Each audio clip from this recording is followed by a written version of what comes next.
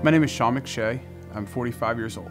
Before I decided to have weight loss surgery, I've always been a heavy guy. I've always been like the classic yo-yo, gone up, gone down, gone up, gone down. Before I had this surgery, I've lost 100 pounds 5 times in my life and always put it back on, plus.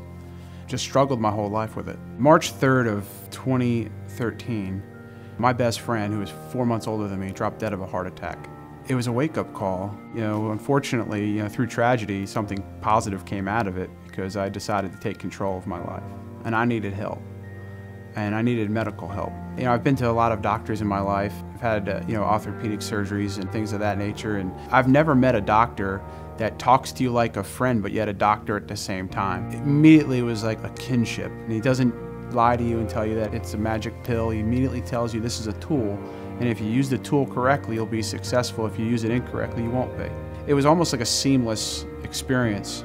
There wasn't this big gap. It seemed they already kind of knew my medical history and kind of had all my information. And fast forwarding to when we had the surgery, they took real good care of me. They came in, they treated me like I was one of their family members and, explained to me everything that was going to happen. And, they had more questions for me and more statements for me than I really had for them, which was terrific. My experience with Sentara was, from my primary through this process has been excellent. Things have really turned around medically.